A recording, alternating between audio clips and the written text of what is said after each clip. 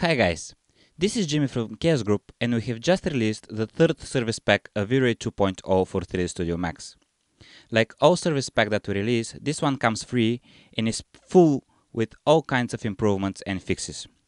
To see the full list of changes you can check the changelog, but in this video I want to show you a couple of improvements that we added to VRayRT. As you know, VRayRT is our interactive rendering engine that you can use to speed up the shading and lighting stages of your workflow. And it's very powerful because it can run both on CPUs and GPUs. And when running on GPUs, VRayRT used to only use OpenCL. Now, OpenCL is a platform that allows us to run VRayRT on any kind of GPU that supports OpenCL, and we are not restricted to only using it on CUDA. And this is a very useful approach because this actually allows our users to use whatever graphics card they want as long as the device supports OpenCL.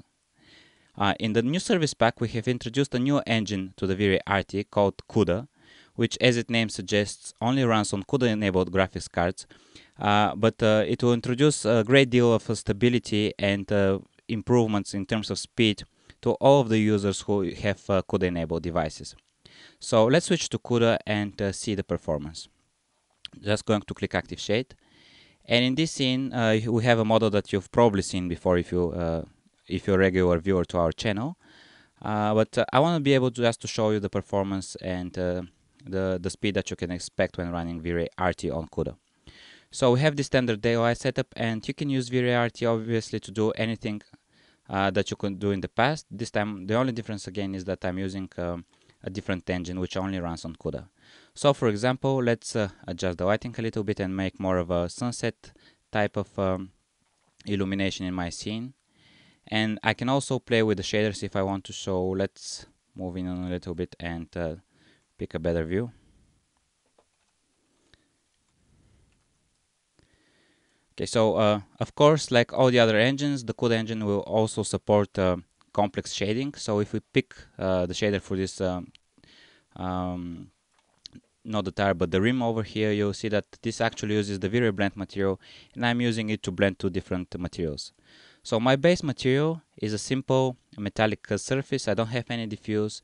I have blurry reflections, so I have reduced the glossiness, and I also have this gray color for reflections. And if I pick it and start to change it, you'll see that this immediately affects the shader, and I get this very quick preview, so I can very easily set up the shader this way. I can also move up, and the core material is just a simple reflective material. The interesting thing here is that I'm using a texture to blend the two materials. So if I enable this texture, click on it, and play a little bit with this curve, I'm going to change the blending amount here, and I'm going to change the final look of the shader, so I can make it more reflective and I can see more of the top material, of the coat material. And this is also true, for example, for my car paint shader here that I'm using.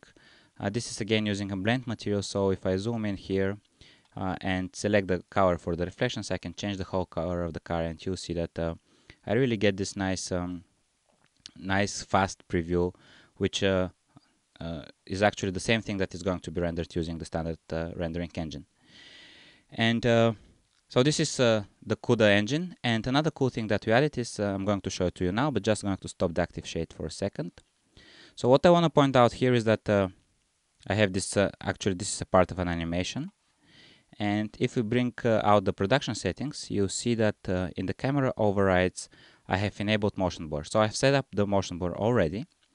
And I'm going to go back to active shade, click RT, and then you see that we have this checkbox which says motion blur.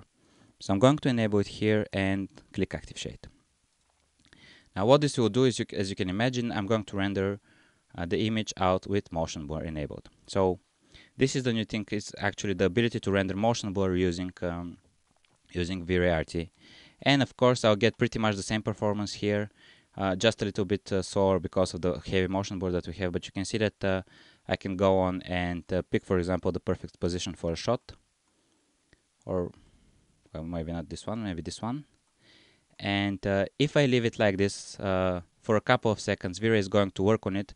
My graphics cards are going to get really heavily loaded, but it's going to clear out the image and produce a very, very high quality image.